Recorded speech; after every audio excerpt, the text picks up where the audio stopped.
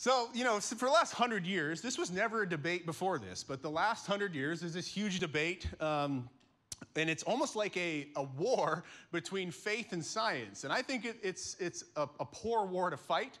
And really, it was a reaction from the Christian community because of evolution and all kinds of stuff. But there's been like this war going on for 100 years with science. And my personal belief is that the more we know about science, the more it proves God. It proves that this couldn't have just randomly happened, that there was some intelligent design behind this. And it's interesting that science has done a lot of great things, and I totally believe in science, and I think even just, if I have to have surgery, I don't want to go back 100 years where they hand me a stick and a bottle of whiskey. I don't want that. I want to be asleep. I want to be gone. I want to be out. So there's been some great things with it as well, but I always think about technology, how as technology advances, it's a wonderful thing for our life. It really is. I was reading this article where Tesla can now, if you own a Tesla, while you sleep, Tesla can check your car and see if something's wrong with it. And if something's wrong with it, they will order the parts for you while you sleep. I always wonder if you wake up and you see a $5,000 thing on your credit card, though, like how that's gonna go. It's like, honey, I swear I didn't buy this. Elon made me do it, But this technology is really cool. I will give you a little heads up on the Teslas, though, that I don't know if they're exactly made for Montana. I was talking to this dude in Lincoln, Montana, and he is a tow truck guy. They take more Teslas off Rogers Pass because it's 20 below zero up there and it sucks the batteries down. So fair warning. But technology's amazing. But the problem is it allows us to take credit for it. It allows us to take credit that we've invented this when really, I don't think anything comes close to God's creation, especially the human creation. One strand of DNA. If you actually research this, it's incredible what one strand of DNA really is. There are 3 billion characters in one cell. And those characters, so remember this word, they mirror each other. So it's one strand, and then it mirrors another strand to make who you are. And it does that 75 trillion times in one cell of the human body. It's incredible, the makeup of us and the creation in human DNA. And so that word mirror is really what I'm going to talk about today. And I was thinking of my kids, and my kids are getting older, which is, there's some good things to it and some bad things to it. One of the bad things is soon they'll be out of the house, and I'm not going to have any sermon illustrations left. But the one fun thing about being a dad is you get to start seeing yourself in your kids. Like, you know that they're half of you. And you start seeing little things in them. Like Easton, he does this little smirk. Like when he makes a joke, even if it's not funny, he's like, I make that exact same smirk. So of course, then it makes me smile, even no one else gets it. I was like, good one, man. That was a good one, bro. And I don't know if you've seen my son's calves, but he got his calves from his daddy. I am praying that he gets his hair from his mom for sure. But even my daughter, right? My daughter and I have kind of the same humor, and it's just a ton of fun to see yourself in your children. And I say that because, again, I brought up that mirror language, that your whole body is a bunch of cells and DNA mirroring each other to make you what you are. And you've heard me say it, and it's a resounding theme in the Bible, that you are made in the image of God. And I think so often in the church, we've so focused on the fall, we've focused on the sin, we've focused on the shame. The very first part of the scriptures was God screaming to us, out of all this beautiful creation, out of all the mountain ranges in Montana, out of all the birds, out of all the animals, whatever it is, you are the only creation made in the image of God. And that's important to understand. In Genesis 1:27, it says, so God created the cosmos and all these animals and stuff, and it said, so God created man. Now that word man is actually humanity. It doesn't just mean body parts. In his own image. In the image of God, he created him. Male and female, he created them. So we're all made in this image of God. And so there's no greater blessing or thing to know in your life is that you are made in the likeness of the eternal resting Father. And after the creation story, it says that God looked at mankind and he says, it is good. It is good. That was the original declaration over man. One author writes this. He says, man began in God. You are the greatest idea that God has ever had. Think about that. Out of all the cosmos, out of all the universe, it says, you are the greatest thought that ever crossed God's mind. Now, obviously, something went wrong. Something went wrong. We fell. There's the fall of humanity. There's obvious that something is off. But as I look at the creation story, I'm convinced now, and as I have kids now, and I see them doing things sometimes that makes me want to hurt them. But I know that they're made in my image, and I did the same things. I'm convinced that the creation story, that the main reason that we're all screwed up is because really we forgot who we were. That's what sin did. It's lies in our head and in our soul. We forgot who we are. That's why in the creation story, when Adam and Eve sinned, it says they went and hid themselves. So not only did they forget who they were, they forget who God was. And they made this whole view of God that he was going to come and hurt them. And so they went and hid. And the very important part in the Genesis account is when God comes to the garden. I believe it was Jesus, but when Jesus comes to the garden, he didn't say, "What have you done?" Because that's how we always view God. And when you believe that, then you go hide from God. He never said that. He never wagged his finger. He never brought shame. He never brought guilt. He says, "Where are you?" That's what he said to humanity. You have forgotten who I am, and you have forgotten who you are. So just like little kids can mirror who you are, we mirror who the Father is. And this mirror language is actually all over the Bible. So, spoiler alert, one of the main points of this message is Jesus Christ came to this planet to show you who you are. He is the perfect human. And when you follow him, you don't become something else, you become more human. Because in the beginning, he says it is good. And he came to redeem that viewpoint of ourselves and God. But listen to how Paul describes this in the New Testament. 2 Corinthians 3. He says, "But we all, with unveiled faces, looking as in a mirror." Because he believed, that the scriptures say, that you are one with God and God is one with you. So when you look in the mirror, you are actually seeing the image of God. Looking as in a mirror at the glory of the Lord, are being transformed into the same image from glory to glory, just as from the Lord the Spirit. And so again, one of my goals today is to show you that the birth of Christ, the cross, and the resurrection was to show us who we actually were. It was to show us that this is who you really are. Yes, you do these things, and these things are hurting you, and that's called sin, but that's not who you are designed to be.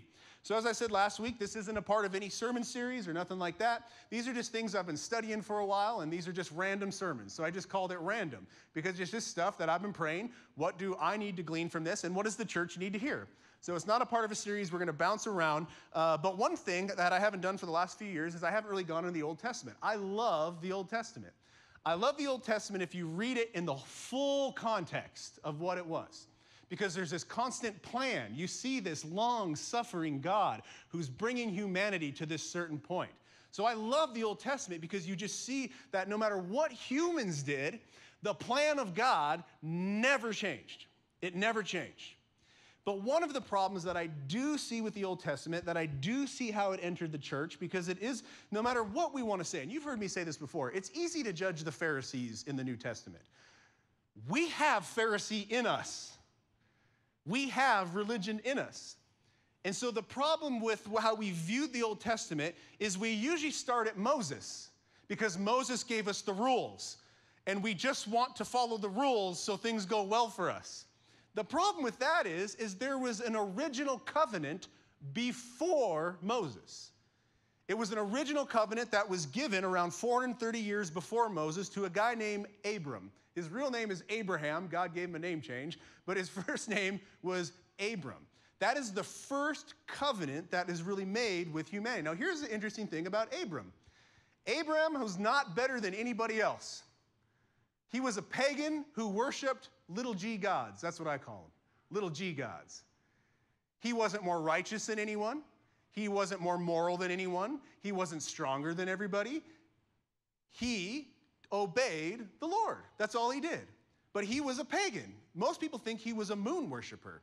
But with paganism came this view that came from the Garden of Good and Evil, the tree of good and evil, is what happened when we didn't believe God is now we thought there was this separation between us and God, and so we needed to do these sacrifices, we needed to follow the rules, we needed to create religions in order for us to ascend to God. That is a lie. Remember when it says in Isaiah 9:6, you all get the Christmas card.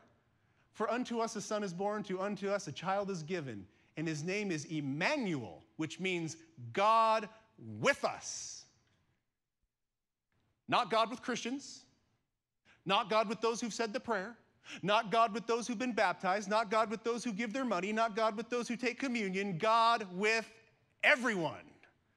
And so this covenant that he was making with Abraham is incredibly important. But these gods, little g gods, demanded sacrifices. So these people, in their primitive worldview, they're like, okay, I need some food. There's a God who controls the rain, so if I can give him some of this food, maybe he'll give us more rain. And that's what Abraham thought, that's what the Jews thought, that's what everyone thought. And what I love about the long suffering of God is God always enters mankind's religion to bring them out of it. So he calls Abram in the middle of some terrible things that were going on, because these sacrifices eventually led to a really bad one, child sacrifice. Because what's more important to you that you could give to God so you are blessed?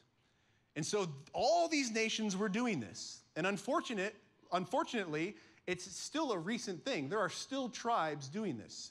I read this article about a site that archaeological site that they dug up in Peru. And in Peru, they found 227 children who were sacrificed. And this happened 500 years ago.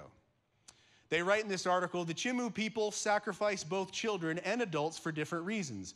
But Castillo said in this case, he believes they were killed in hopes it would appease the gods and bring an end to El Nino, a cyclical climate pattern that can result in heavy rainfall and storms on the western coast of South America.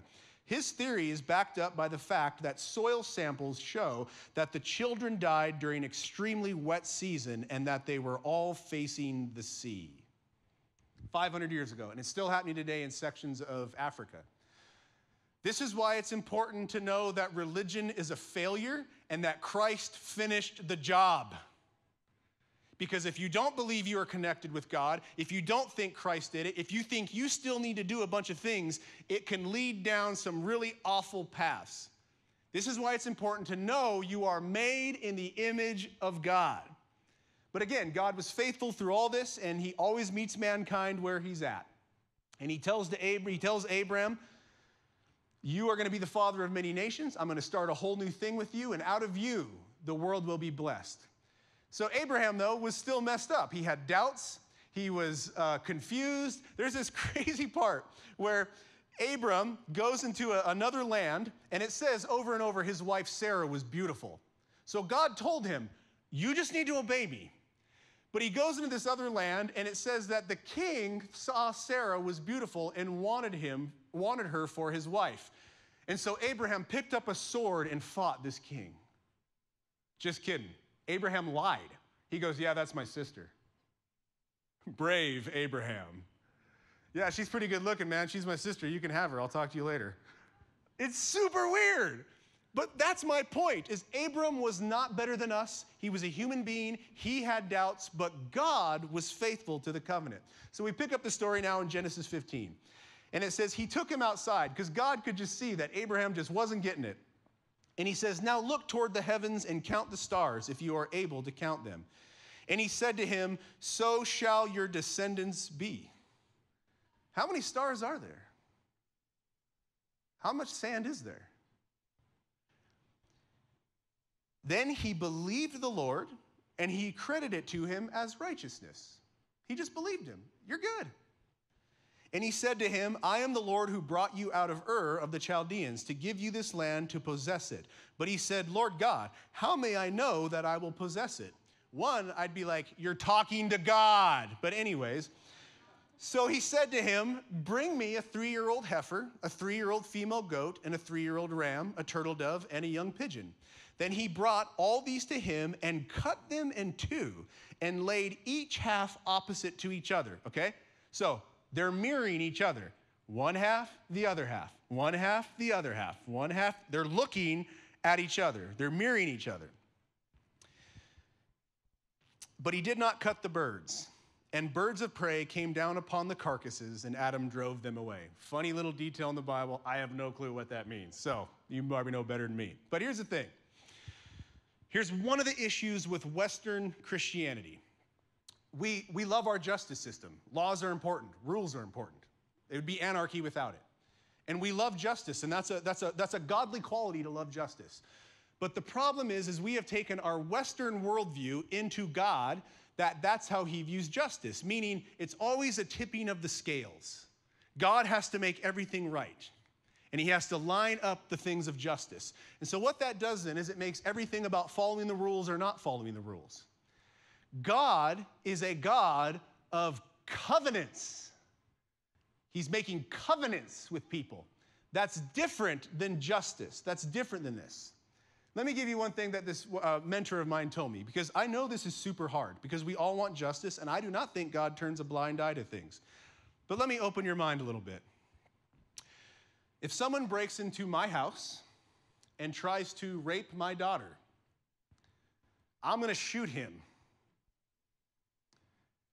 That's justice.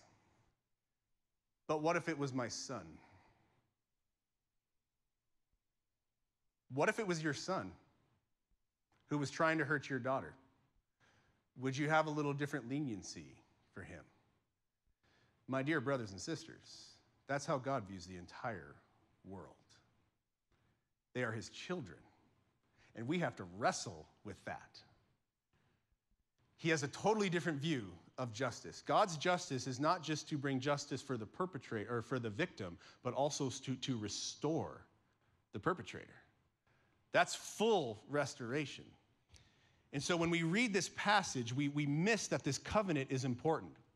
In the Old Testament, in those times, a covenant was a binding agreement between two people. And usually it was a binding agreement between two tribes. This was a huge deal. This was like a legal document back then. I don't know if they spit in their hands and shook hands or whatever it is. I don't know. But a covenant was a big deal. The thing that makes it so big is what you were saying is, I cut this half up, you cut that half up. If you break this covenant, the blood will be on your head. So if you broke a covenant back in the day, it cost you your life. You were saying, this is on me. This covenant is on me to fulfill. So again, though, in this passage, what did it say? Before the covenant, before the rules, before Moses, it said Abraham believed God and it was accredited him to righteousness. He just believed God was good. That is why faith is the most important thing. In Hebrews 11:6, it says, and this is in the New Testament, and without faith, it is impossible to please him. Some of y'all are running around thinking if you give more money or you do more things or you stop sinning or this or that, then you'll please him. It says you cannot please him without faith. For the one who comes to God must believe that he exists, and he proves to be one who rewards those who seek him. It doesn't say he rewards those who sacrifice for him, who give money, who do this, who's serving kids in the zoo, who, whatever it is. It never says that. It says he rewards those who seek him. So let me put it this way. Faith is what pleases God because you're saying, I believe you finished the job and you're the one who does it. I trust you. That's what faith is. But the sacrifices in the Old Testament were not meant to save them. It was to prove they were saved. God calls Abraham out, gives him a covenant. He believed it. Moses and the Jews are saved from Egypt, and then they're given the law. And what we've done in American Christianity is we have flipped that if you follow the law or you follow these rules, then it proves you're saved. That is a shredding of the cross of Jesus Christ. That is a shredding of the covenants that God has made with humanity. I forgot to share this video, but I'll just tell you what it was. Down the street from our house, there's this rope swing. And Easton loves going on it, and he's getting crazier and crazier and crazier on it, and I love it because that's my mirror image going to hurt himself for fun. That's exactly what I was about. And so he's getting higher and higher, and I was thinking the other day watching this, and now I'm doing slow-mo shots of him, and he's like pointing back. It's just a great time.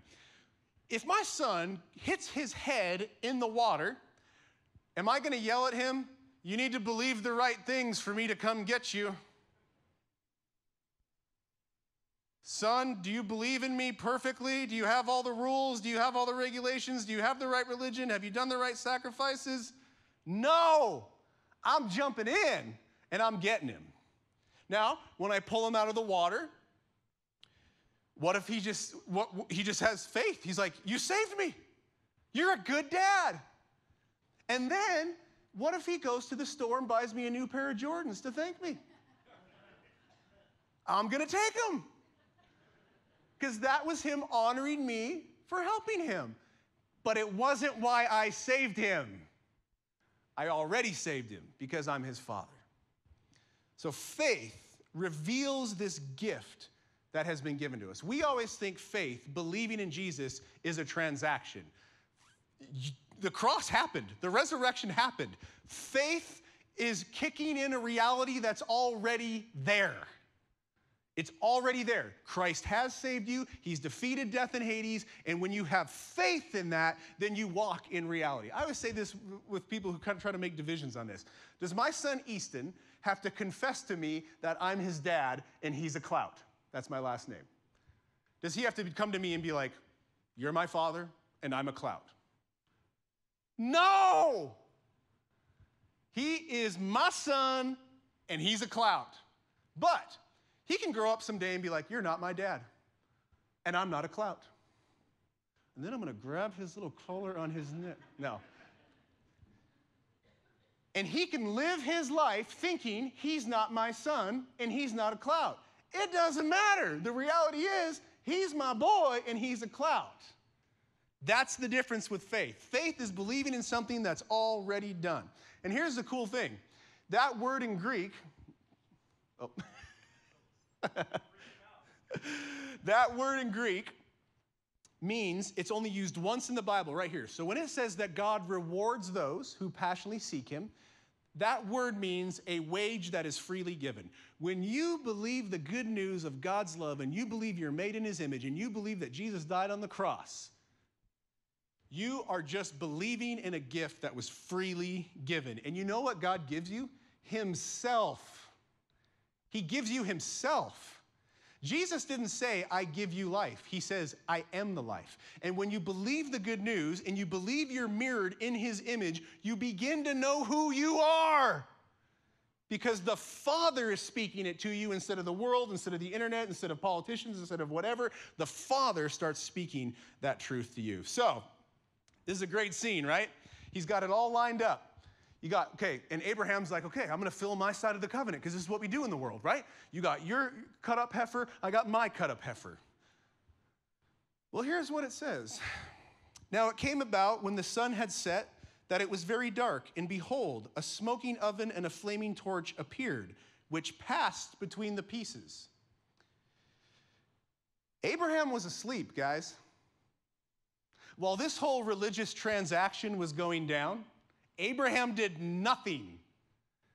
He woke up and cut the crust out of his eyes. He's like, "What is happening right now?" There's like a flaming torch and something going on. And it says, "On that day, the Lord made a covenant with Abram, saying, 'To your descendants, I have given this land from the river of Egypt as far as the great river, the river Euphrates, the land of the Canaanite, the Kenizzites, So, you can't say them either, whatever, just because I'm a pastor, you can't say them. You all know you've been reading it, been like, "Oh, dear God." All right, so here's the point. Everybody who thinks that you need to do something as a transaction for God to save you. What did Abraham do here? Nothing. Nothing. He fell asleep. He wakes up, there's a flaming torch going through the middle of it. I'm sure, like us, he's like, hey, what can I do? Nothing. So let me put it this way. We always think this is a transaction. If that's true, then you save yourself. This is the first covenant ever made with humans. And God said, y'all are going to fail in this. You will never be able to keep this covenant. You'll never be able to do it. I'm going to keep it for you. And if I don't keep it, the blood is on my head. This is the first covenant with humanity. So let me give you an example. Let's say you're trying to buy a house right now. Good luck in Missoula, Montana, by the way. And you finally find one. And you show up because you got to sign all the papers. If you've ever bought a house recently, there's like 35,000 pages you have to sign. And you show up and you're excited. And when you flip it open, you see that your dad has already signed the papers. And so you flip to the next one.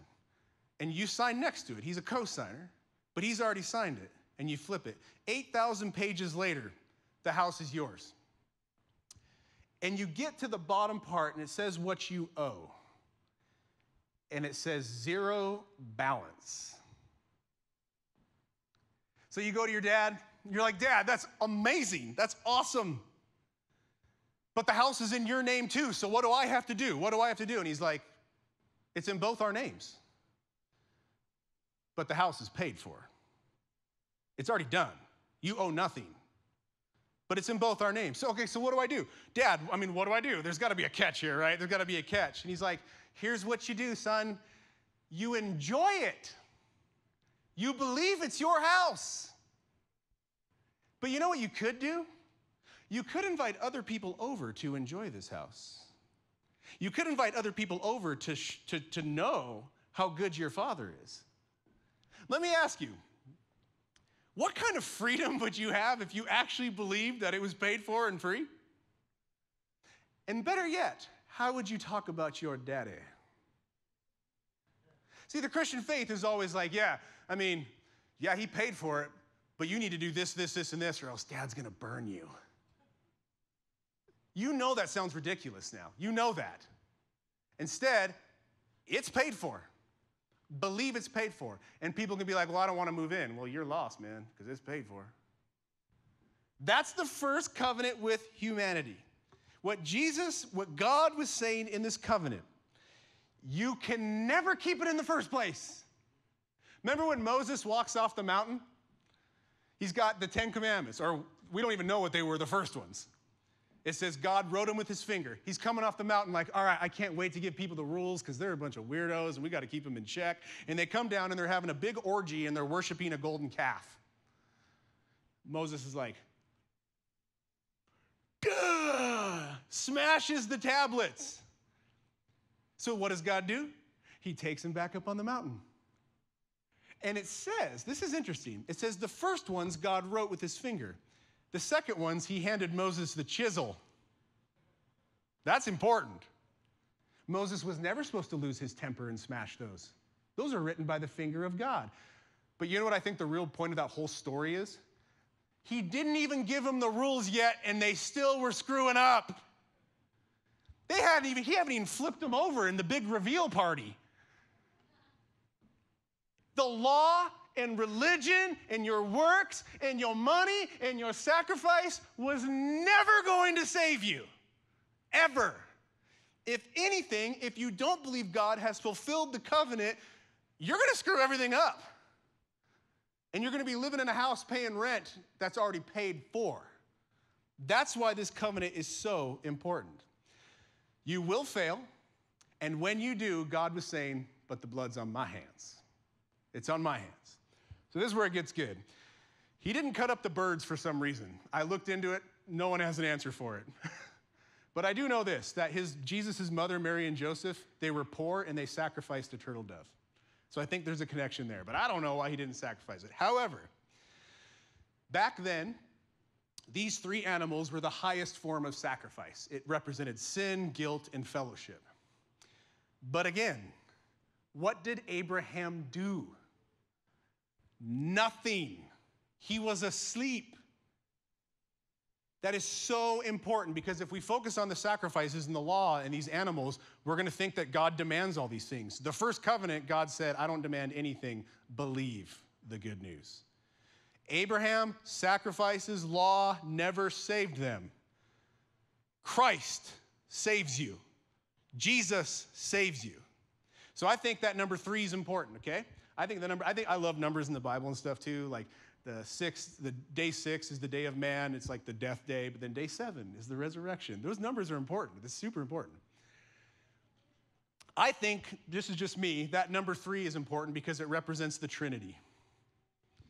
The Father, the Son, and the Holy Spirit. You are the mirror image of God, and you are made in his image. You are his likeness, and you are 3 things in one. You are body, mind, and spirit. I've used this example so many times, but it works every time. You ever watch a movie and you cry? Why? It's not happening to those people. Every time, man, Forrest Gump, when he sees his son, I'm like, is he like me? Right? You're like, oh. Tom Hanks didn't have a son like that. Okay? That proves the soul. You ever been thinking to yourself, like in your mind, and you're having this full-out conversation with yourself, and then you don't do what you thought you were going to go do? What is that? You are body, mind, and spirit. You are made in the image of the Father, Son, and Holy Spirit. Now, God is 3 persons in one. They're totally unified, but totally distinct. Let me tell you how that works. I don't know. I have no idea. That's the mystery that we follow. It makes perfect sense, but no sense at all. And I'm okay with it. But I think that number 3 is important because he's saying Father, Son, Holy Spirit. He's bringing all of it together. And he faces them face to face. They're mirroring each other. And then he walks through. And I believe what God is saying in the first covenant is these 2 halves will become one with me. They become one with me. That's why Romans says, for from him and through him and to him all are all things. To him be the glory forever. Colossians 1:17, this is one of my favorites. He is before all things, and in him all things hold together. All things hold together. So picture these things that are separate, and God goes through the middle of them saying, I hold this covenant together. What I love about this story, again, is because Abraham was nothing really special. He just had faith. And wherever you land, whatever your doubts are, whatever your concerns are, whatever your sins are, the point of the first covenant is it's already done. God has taken care of it. It's on God to save man. So believe the good news. Maybe you're asleep. Wake up. Wake up. You mirror God. He's speaking to who you are. You're believing lies about yourself. And here's the thing that I need to dive into real quick. Because in this passage, we have made this passage just about the Jews. And we say that the Jews are God's chosen people. And I explained this last week. Yes, but not because they were better than anybody or more righteous. God needed one bloodline for the Messiah to come out of. But I have heard American evangelicals say, see, you mess with Israel, God messes with you. Because this passage is about Israel. This passage is about Jesus Christ. So let me give you a wide lens here. In Galatians 3, Paul, the Jew of Jews, says this. Now the promises were spoken to Abraham and to his seed. His seed. We've read that passage as his seeds. The Jews. His seed, Christ. He does not say, and to seeds, as one would in referring to many, but rather as in referring to one. And to your seed, that is, Christ. The Jews failed miserably on what their calling was to share the good news of God without the earth. So Christ fulfilled it for them. Every promise to the Jews has already been fulfilled in Christ. In Christ. So what I am saying is this. The law, which came 430 years later, does not invalidate a covenant previously ratified by God, so as to nullify the promise. For if the inheritance is based on law, it is no longer based on a promise, but God has granted it to Abraham by means of promise. What he's saying is following the rules was never going to fix this. Following the rules was never going to save you. Long before Moses, long before the law, he made a promise with Abraham, and that promise was to the entire world. The entire world was the promise. Through Christ. Good behavior, good religion, whatever it is, never please God. Seeing that Christ has accomplished this and seeing that you are one with Christ is what pleases God. And I can tell you, the more you follow Christ, the more exciting it becomes. I know less now than I ever did, but I know him. And I was talking to Ben Stewart yesterday on the phone. He's the guy from Uncharted, the missionary group that we support. And I said, it's really weird as you get older following Jesus because I feel like I'm always chasing after him and I know I already have him. It's like this constant chasing.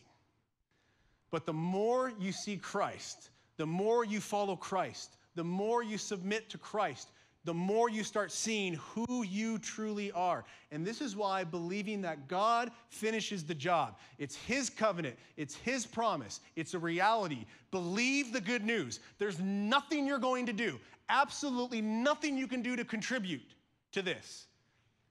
Because he said, through the seed, the stars of heaven, the sands of the seashore, will be brought into this covenant and promise. So here's the deal. Here's the beauty of following Jesus and seeing you're made in his image. Jesus was the perfect human. We screwed up. We have lived in a fallen identity. Jesus came to show us who we actually are. And I've told you this before. That's why some of you are wrestling with sins and you're struggling with things. That's not who you are. That's something you do. Who you are is Christ. Emmanuel, God with us, all of us. You mirror the image of Christ. And all your little quirks and all the little personality traits you have, Jesus has those too. And if we could all just see that, it would bring this beautiful tapestry of the glory of God and the personality of God. Jesus is the perfect human. He came to show us what humanity really looks like because in the garden, God says it is good. And then we screwed up and Jesus said it's still good. Jesus made a covenant with humanity. He walked through these two sides. And what he was saying is, I fulfilled this covenant. The blood's on me. And thousands of years later, Jesus dies on a cross and proves that the covenant was on him. So let me end it with this. Band, come on up. I love what one man writes.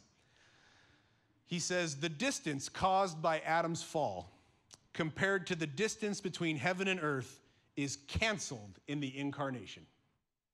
When Jesus Christ took on humanity, all of humanity, that distance was canceled. It's over. It's finished. So picture this scene. What I believe was going on here, because Jesus said, Abraham looked forward to my day.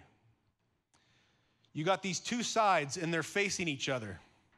And the light of the Lord goes through. And I think it's a picture of the cross.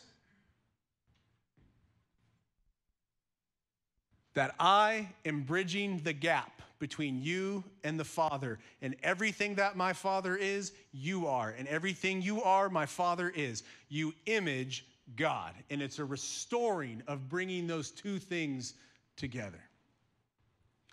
John 14:20. This is such a huge verse for me. He says, on that day, you will know that I am in my Father, and you are in me, and I in you. One of the great early church fathers said, the cosmos is an appearance of God. Do I believe scientists, when they look at all that stuff, they see God? I bet they do. Creation screams the glory of God. It screams it. The cosmos is an appearance of God. Humanity is the image of God. Jesus Christ is the incarnation of God. So what they would do when the law of Moses was introduced is they would take these sacrifices and they would give it to the priest to eat. So I'll be taking an offering at the door today when you guys go out. Just playing. In the New Testament, Peter said, you're all priests. You're all kings and priests because of the death of Jesus Christ and the reuniting of us with God. So today, when you grabbed communion, when you walked in, you are not celebrating the Moses covenant alone. You are celebrating the Abraham covenant, where God says, you're never going to keep it. The blood's on me. I'll keep it for you. And that is why Romans says there's no height nor depth nor anything in this cosmos that can separate you from the love of God. And so today, when you take that communion and you swallow that, you are acknowledging, you are professing that you are one with Christ. And you are acknowledging that you are made in the image of God. And this will change everything. Because when we can see, we mirror him. You know that John 1 says the Father and the Son stand face to face with each other? That means they see the whole universe through the lens of each other's eyes. And they see you as made in the image of God. And so you take this bread and you take this wine and you ingest it and say, I am one with the Father, I am united with Jesus, and I mirror his image. And that is where real change comes. When you can see, that's not me, that's something I'm doing, but what I really am is Christ. That's when real change comes. So let me be just super blunt here. There is no transaction with God. God fulfilled the first covenant, and it pointed to Jesus Christ, where Jesus Christ said he defeated death and Hades, and all you need to do is believe the good news, and it says it is accredited to you as righteousness. So my dear friends, you mirror the image of God. Believe this good news. In the name of the Father, and the Son, and the Holy Spirit. Amen.